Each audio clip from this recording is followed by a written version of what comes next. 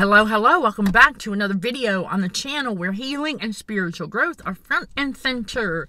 This video shout out goes to a Michael Williams. Thank you for your continued support. And I want to dive into some connecting of the scripture that we often cite, throughout this channel and elsewhere. Because, once we learn how to connect the dots, with narcissistic abuse and then how it's occurring on the societal level and inside the matrix, that narcissistic matrix, we start connecting those dots.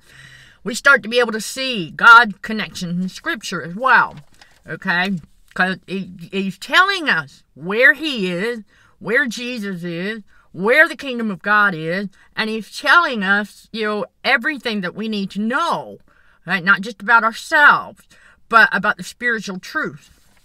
So one that I often refer to is that John 4:24, right? And I am reading from, obviously, the KJV. And so what does God tell us? For those who need this reminder, that God is a spirit, and they that worship him must worship him in spirit and in truth. So this is what the narcissistic abusers are not doing, because part of that, worshiping God in spirit and in truth, is faith, walking and living by faith, not living in fear, In God's reality, in the spiritual awakening, we realize there really isn't anything to fear. The enemy is a coward. He throws temper tantrums when he doesn't get his way, right? So there's nothing to be afraid of with the enemy. And this is what the narcissistic abusers want, though. They want us to be afraid of them, And for all of us, while we were overcoming that, and learning that we have absolutely no reason to walk on eggshells, because that's what they're doing, and they're projecting that outward through their own living in fear, because they, if they're living in fear, then they're not walking and living by faith, trusting God 100% in spirit and in truth. That's right, because after all, these narcissistic abusers, they're pathological liars. Just like their master. The devil is a liar. And then now what does God tell us about the kingdom of God? Yes, that's in Luke 17:21. Neither shall they say, lo here, or lo there. For behold, the kingdom of God is within you. It's the mind. Once we realize that, because after all, when we get that down pat, that we are in a spiritual battle for the mind, how the enemy wants to get control of our thoughts, just like the narcissistic abusers want to get control of our behaviors, try to change us into one of them. That's the ultimate goal of the enemy right there, is to try to change us into one of them, because they can't stand the fact that, hey, chosen ones, you're meant to stand out. Oh, yeah. You're meant to stand out. We're not conforming to this world like they do. Absolutely not. That's another one, about renewing of the mind, So it's like, all right, we understand that has to happen. Unlearning all the old ways, what the world tried to teach us and tell us about ourselves. None of it.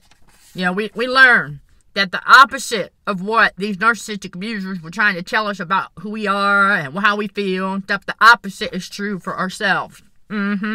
Yep. And so the kingdom of God is within. It's where all your creativity is. Because we are supposed to be, as I say often, co-creators with our Creator. Yes, in God's reality. We co-create our own reality in God's reality. So, the next one. So now, just like many of us when we ask, so where is Jesus? Because it never sat right on our spirit for many of us, that we would see all of those messages being thrown out about, the return of Jesus, people sitting on the edge of their seat waiting for the actual physical return, because the reality is, when we understand God's spiritual truth, we understand that when Jesus rose, he rose in spirit, raised a spiritual body.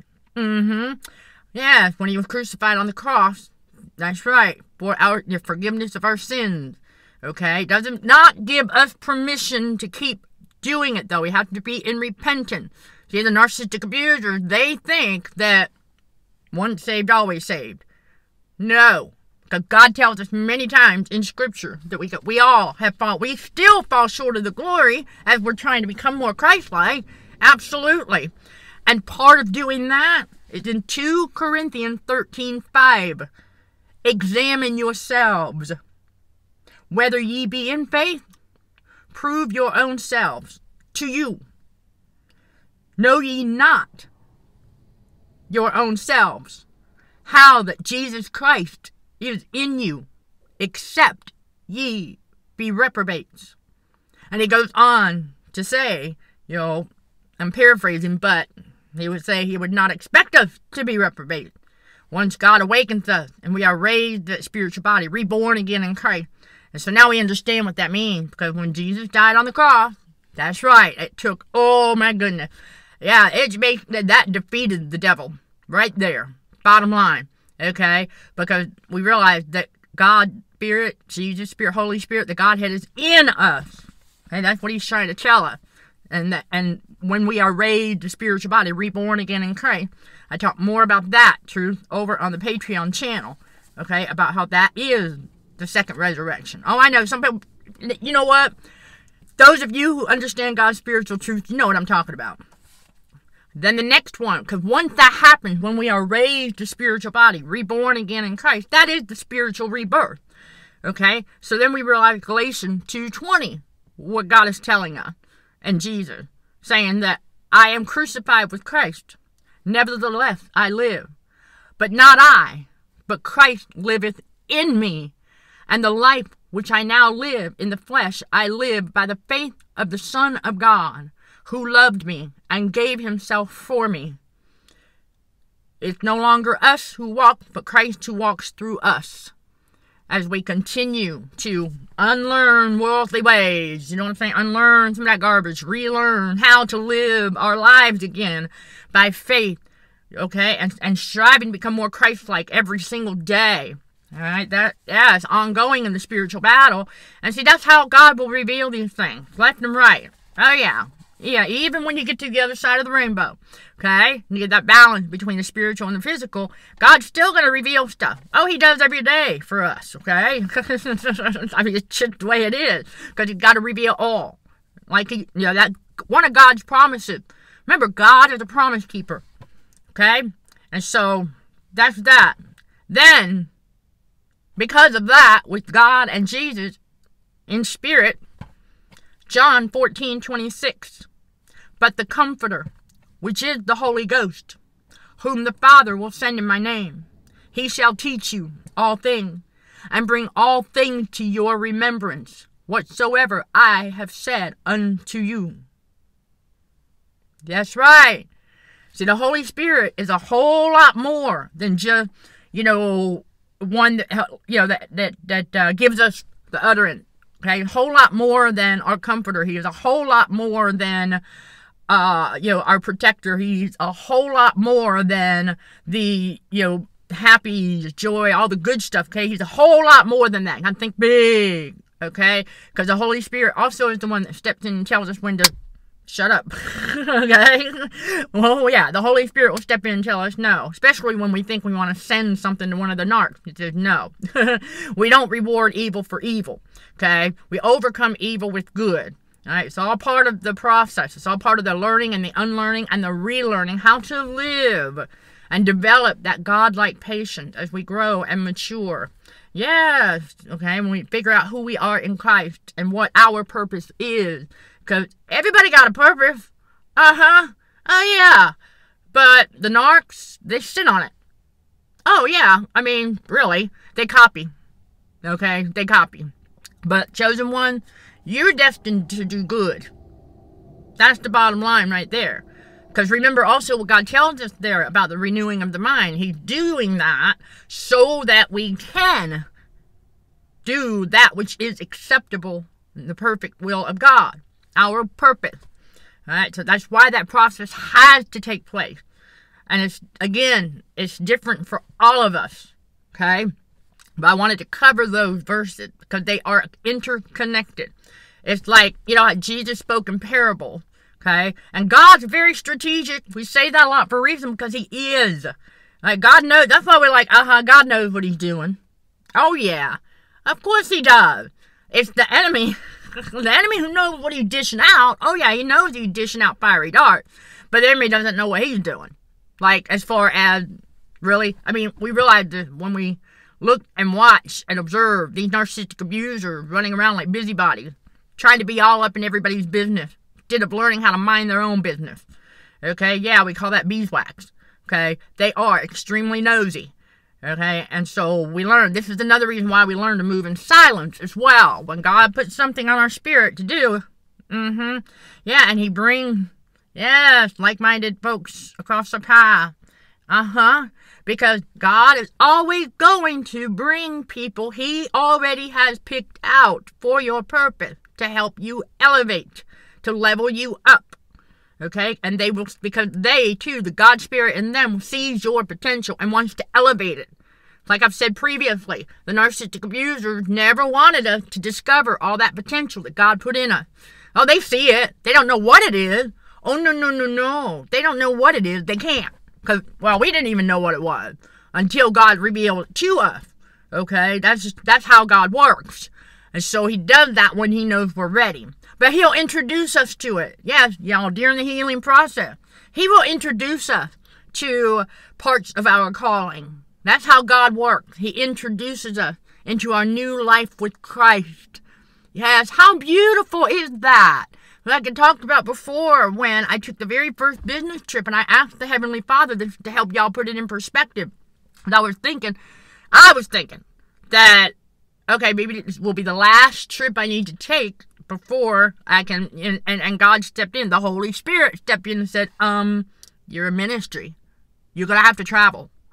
Oh, well, that's true. So that's how God was introducing me. He was introducing me to that. Okay? So there you go. Introducing me to that new life with Christ. You know, getting out there and visiting and just, you know, people got to know we're here. All right? So it's just another form of advertising.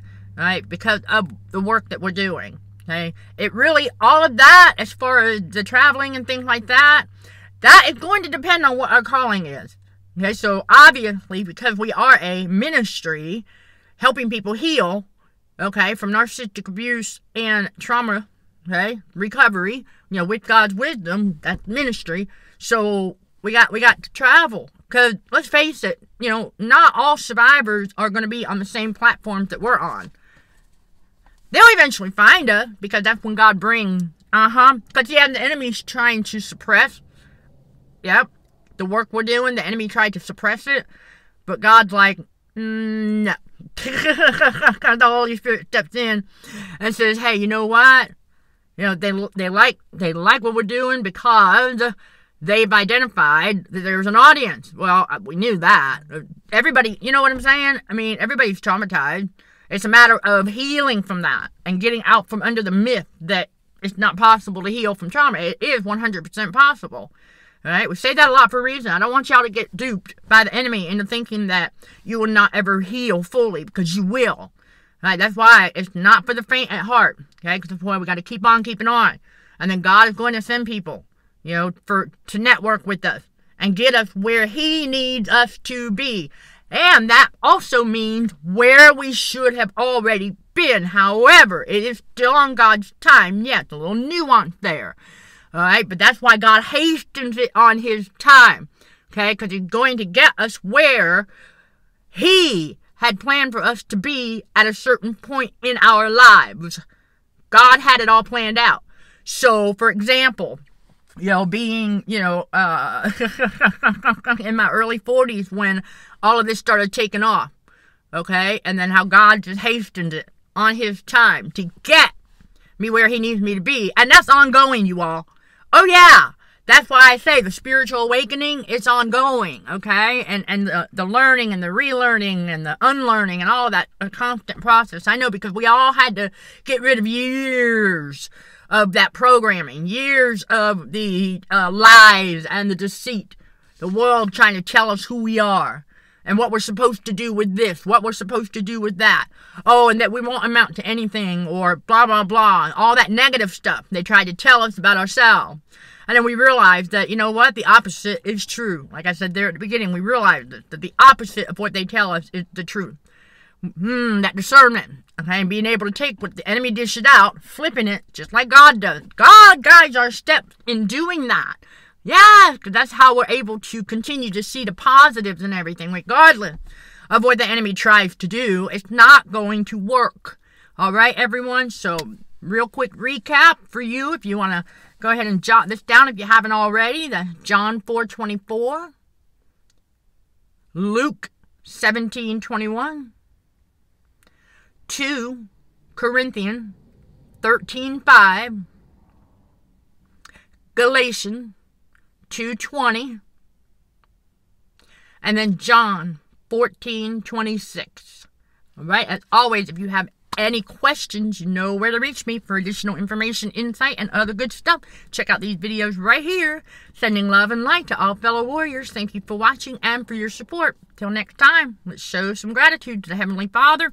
And you keep being you. In Jesus' name, amen.